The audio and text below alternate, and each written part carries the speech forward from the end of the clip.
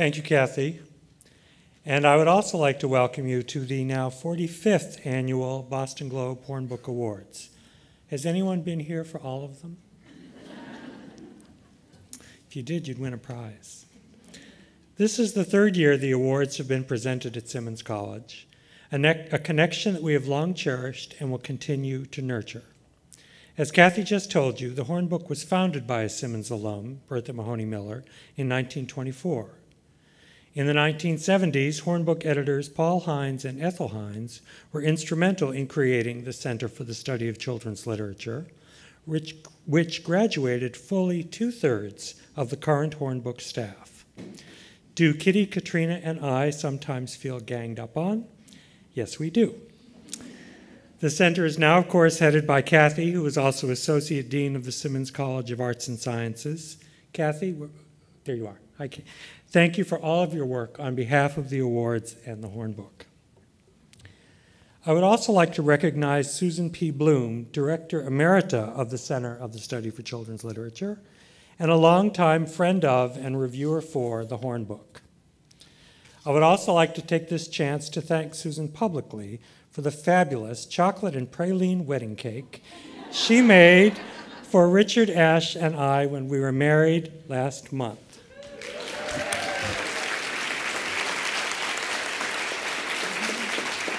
Richard, thank you for all you've done for the Horn Book and for taking the pictures here tonight. If this man shoves a camera in your face, it's not because he's a paparazzo. He's on the job. Also with us tonight is former Horn Book editor Anita Silvey, currently approaching children's books from a different angle, blogging about a different children's classic daily at childrensbookalmanac.com. Anita, what do you think Bertha would have made of our electronic world? Where are you?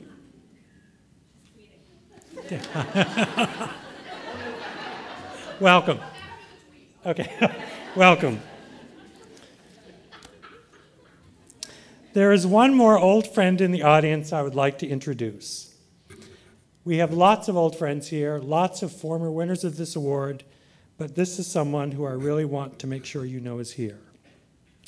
Visiting for the first time at the Boston Globe Horn Book Awards is the Newbery Medal, Margaret Edwards Award winner, de Grummond Medal winner, Edgar Award winner, Scott Odell Award winner, and National Humanities Medal winner, Richard Peck. Please give him a hand.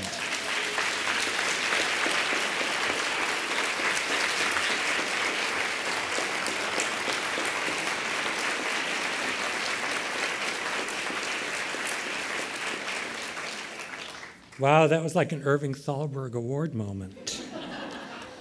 For those of you who are smart enough to sign up for the Horn Book at Simmons colloquium tomorrow, same place, right here, Richard will be delivering the keynote address on this year's theme, Engaging Worlds, Real and Imagined. Thank you for joining us. Everyone at the Horn Book works hard to make these awards a success.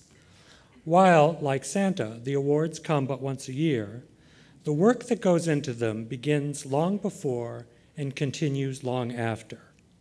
Please give particular thanks to organizational genius Katrina Hadeen, who coordinated about 10 different departments to bring this evening to you.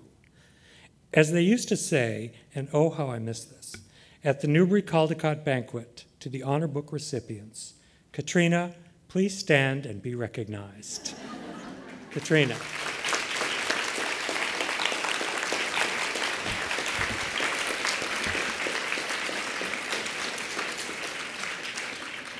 Now to the awards.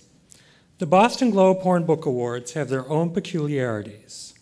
Their only charge is to, quote, reward excellence in literature for children and young adults. They run on a calendar that begins June 1st and ends May 31st. They are decided by 3 judges who are chosen by me. The awards are given in The awards are given in 3 categories: nonfiction, picture books, and fiction.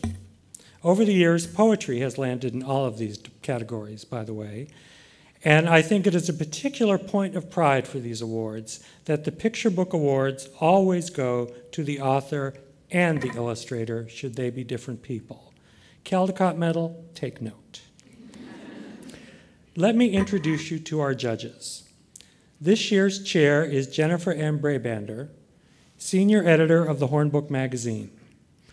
When I first came to the Hornbook in 1996, my boss, Duncan Todd, told me, Jennifer is kind of like the Norma Ray around here.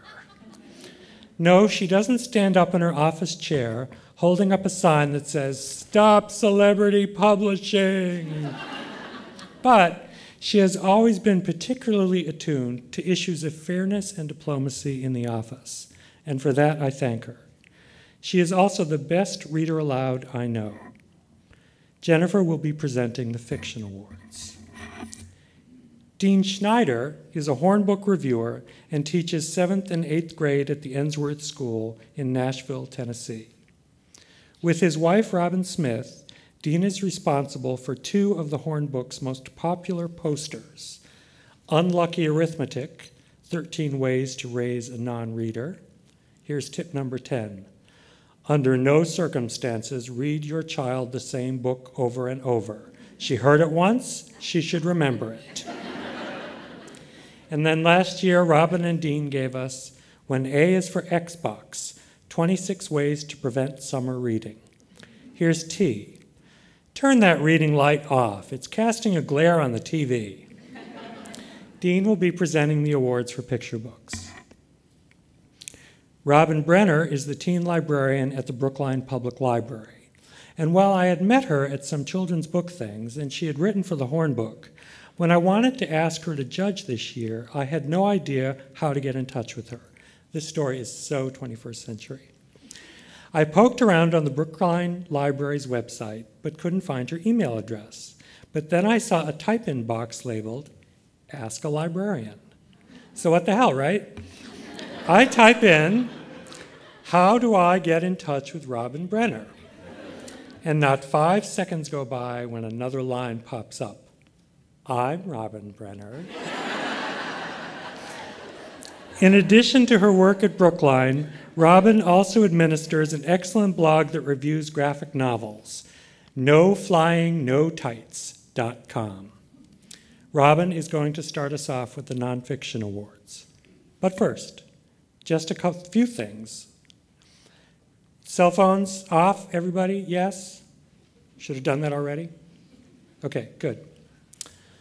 I want to give you some directions. Restrooms are just outside this room down the small set of stairs. There is another set of restrooms at the far end of the hallway if this one gets crowded. Terry Schmitz, yay, Terry. Hand for Terry, please. And Leo Landry. Terry and Leo are here from the Children's Bookshop right outside this door, selling books by tonight's honorees, who will be autographing after the awards in the large reception room on the first floor of this building. I want to call it Central Perk, but that's Friends, right? What's the name of that room? Java City, Central Perk, Java City. Down there you will also find free snacks, wine, and soft drinks. Please join us. And Robin, take it away.